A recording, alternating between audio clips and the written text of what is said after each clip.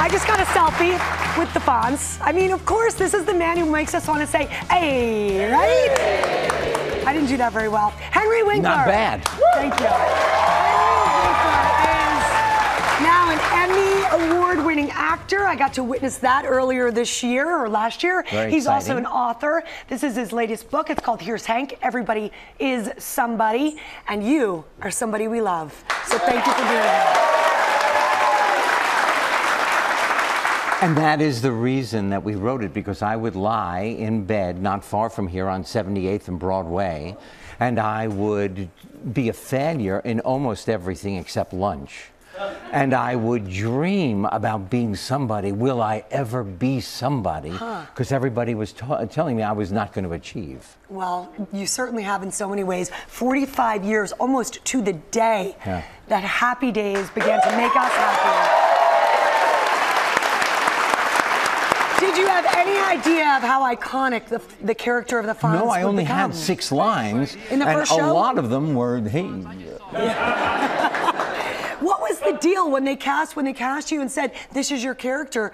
How did they describe this guy, the Fonz? You know what, Gary didn't. They put me in a McGregor golf jacket, which was really difficult to be cool in. Yeah.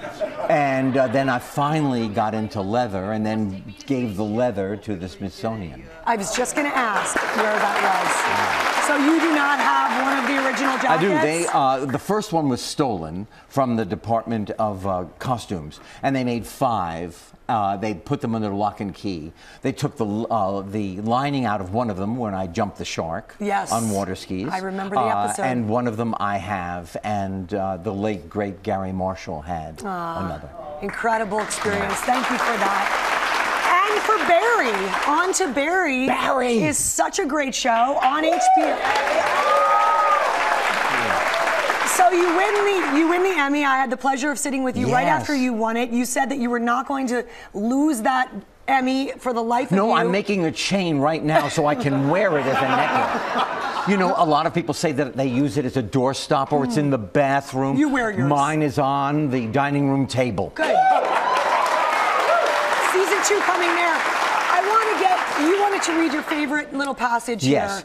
You know, I'm going to read the very end of the book. Okay. And then when you get this is the last Hank Zipser ever. I know. This is the 29th novel. 29? Yeah. So here we go.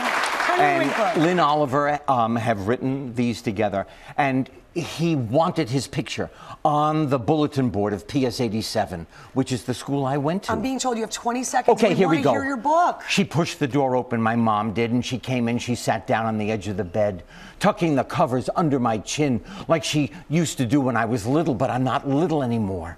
And she said, "You should feel really great." I do, Mom, I feel great. I got my picture on the bulletin board.